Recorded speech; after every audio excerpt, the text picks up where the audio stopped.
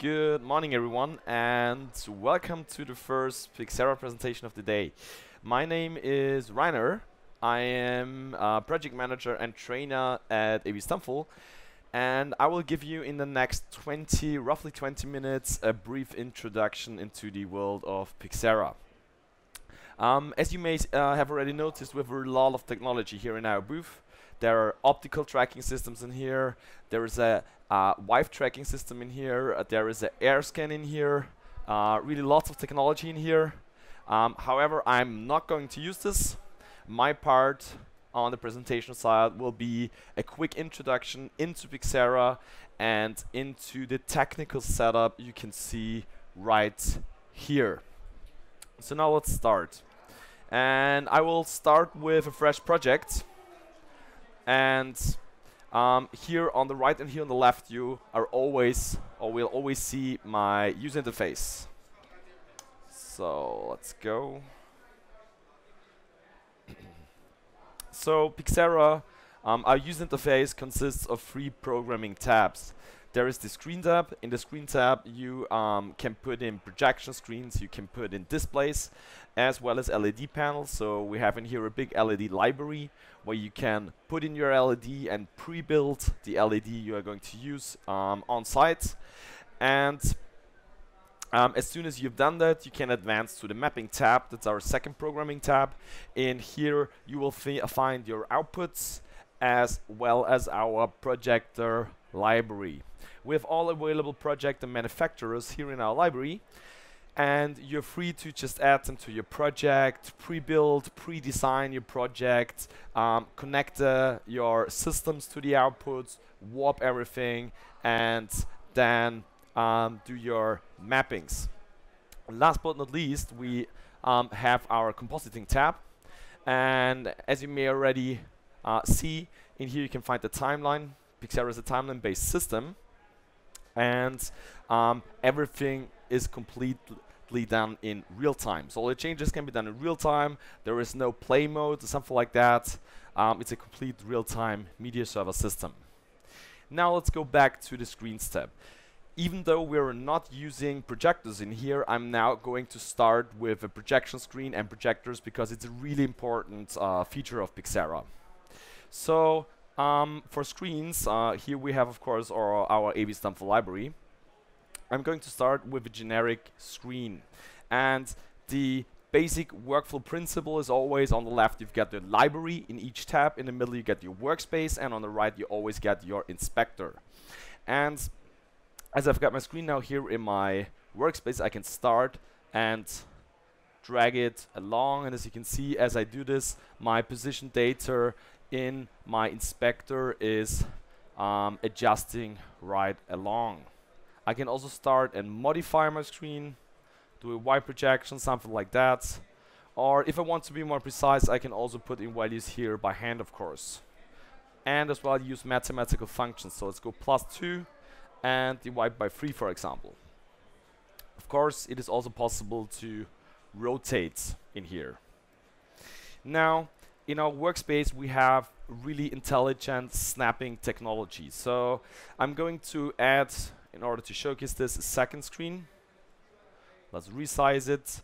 And now with the click of a button, I can snap my screen along my axis, as you can see.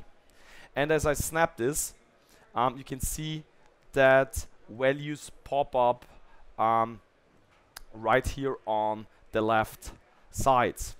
So I'm now basically free to measure where I have to go. If I know it's like 2 meters apart, I can place this, or I can even snap this right along here to my side and add -2 or +2. And another +2 to bring them apart. Now, once I'm satisfied with my physical setup in here, I can advance to the mapping tab. And again, in here we now have our projector database, and you can now start and add projectors to your setup. So let's go for the Panasonic ones, for example. So you can see all available types in here. I can also type in the type in here. Let's go for the Panasonic PDD-Z range. And let's just take a 16K and put it right in here. Now, it's the first time that you see we're actually working in a 3D environment. I haven't really used it until now. I haven't really activated it because there was no need for it, because for regular flat projection most of the time you don't need it. And for these cases we even have the possibility to deactivate the projector's frustum, and now I'm free to place my projector on my 2D plane. Now let's get back to 3D though. Now I reactivate my projector's body, and now I also activate my 3D grid. So it basically just wasn't visible until now. With the click of a button I can activate it, and now I can start and place my projector in 3D space. Let's assume my projector is mounted somewhere on a truss. Now let's place it something like that. Let's extend the projector's frustum. And now let's also have a look at our lens library. Besides the projectors themselves, you can also select from all the available lens types in our library. So let's just go for this lens, for example. I can now also adjust the throw ratio as well as lens shift. There you go. And start to pre-design my project. Now for more complex type of mappings like our widescreen, which you can see here on the left, we also have intelligent automatism in place. So I will now add another DZ16K, and with the click of a button here on the top I can open the auto transform, and in here there's a preview which will preview my projector's position in real time. And in here I can now tell the system how many projectors I want to use and also the amount of overlap. So let's try out something. 3, maybe a little bit less overlap. Let's go for 4, a little bit more.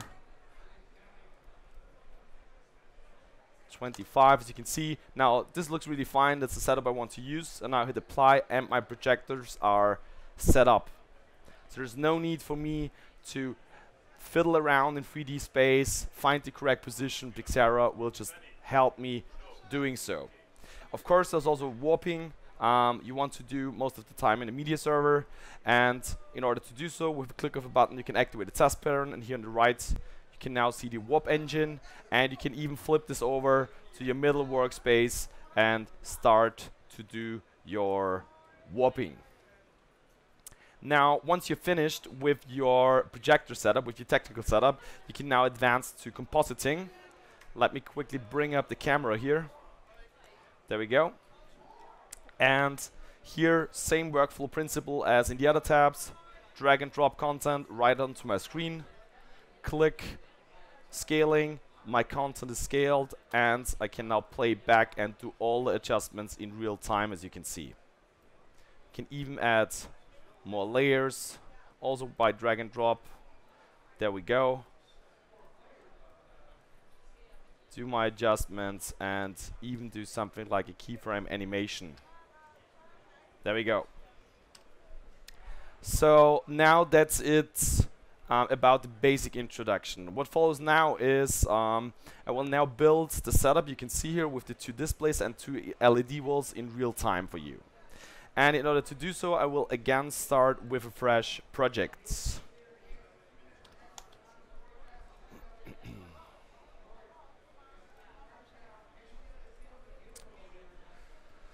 And now we're not using a projection screen, we're using a display. So I will now go into displays, generic, and choose my 55-inch display. Let's bring up the camera. And this one is in our database 4K. However, I'm going to use full HD outputs, so I'm putting it full HD in here, 1920 by 1080. Now, all I have to do is copy and paste it. And now I'm again going to use my snapping. So I know this is 14 centimeters apart from another, so I put in 0.14. My displays are set up. Now to my LED. I know the top one is the ROE Diamond 2.6. There we go. And now start and put in the panel. So you can see now this is a single panel. And in Pixera I can now set up in here the panel array. So I will put in 6x1, that's my panel array, and that's all I have to do in order to get my LED stripe. And down below on the LED we can even see the technical specifications. So in here you see panel resolution, physical resolution, pixel count, information like viewing angles, brightness and weight, and this information can furtherly be used to print out plans which you can hand over to the technical crew so they have all the technical information for build-up. Now let's again start and place this. I will snap this right along, and in order to place this I will now use my mathematical options in here, plus 12, and last but not least the ROE 28. Put this in here, 3x1 array, and let's do the same. Snap it right here into the border, and here we go, minus 0.12. There we go, my physical setup is done. So now I'm going to advance to mapping. As already said, mapping is not only here for projector and projector mapping and warping, it is also here to connect our outputs. So in the Live tab I can see my systems that are connected to my network. I'm actually running here two Pixera machines, a Pixera 1 for control and a Pixera 2 RT for playout. And in Pixera we have quite intelligent network discovery, that's why my clients are already in the system and are ready to use. So the Pixera 2 here is my actual playout client. I can see both graphics cards in here, and as you can see we have direct EDID information displayed here in Pixera. So those are the EDIDs being sent from the E2, from the Anchor, into our Pixera. Now let's start and do the outputs. So my LED has out 3, so I drag and drop it onto my 2 LED. My left display is out 5, and my right display is out 1. There we go. Now with the click of a button, F5, I can open my outputs, and let's activate the test pattern, and there we see outputs are mapped. What is missing now is we are running both LEDs through the same LED processor, and the bottom LED is shifted 200 pixels down on the processor. That's why both are at the moment displayed on the top. That's of course also something I can do in Pixera. When I select my LED, on the right here we see our output, and here on the top we see a small LED, and to have a little bit more space let's flip this over, and in here I can now, as you can see in real time, shift my LED on my output, and let's go back. This one here is shifted 201 pixels down, and there we go, our LED is mapped. Now our basic output configuration is already done, as you can see. Now let's advance to compositing and throw some content onto it. Let's import some content.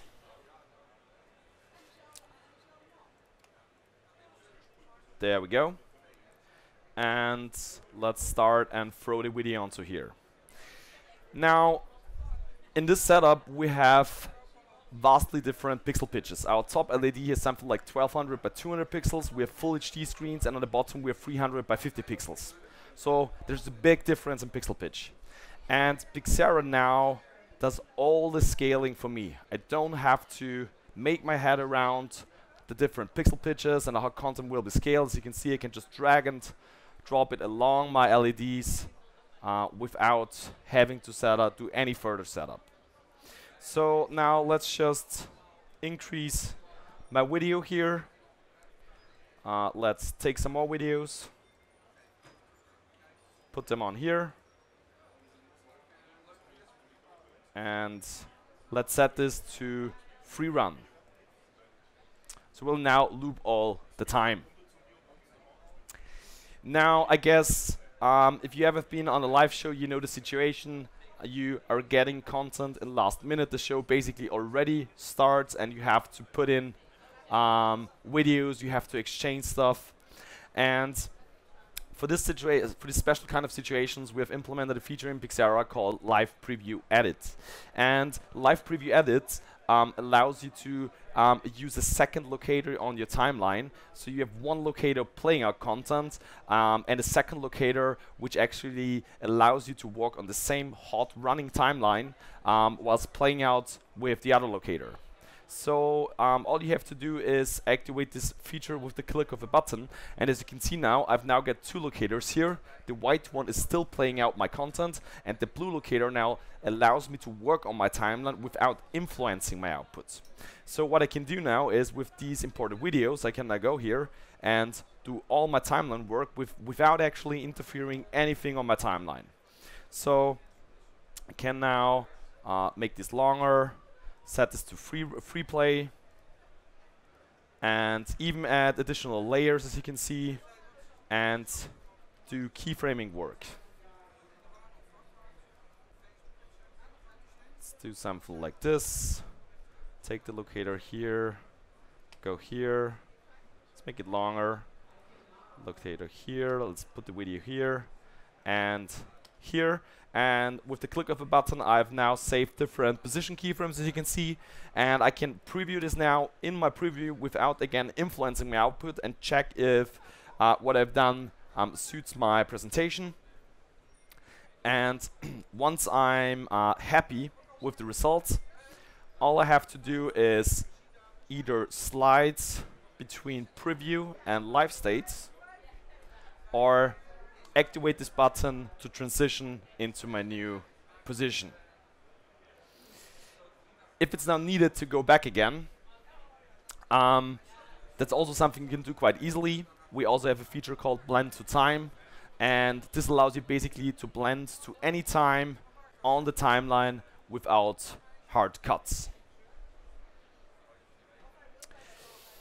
Okay, thank you very much for your time. I hope this explains the basics of Pixera to you, and if you want to get some more information, deeper information, we have free training stations over there where you can actually see all the warping, all the 3D mapping, and my colleagues are definitely happy to explain more to you. Thank you very much.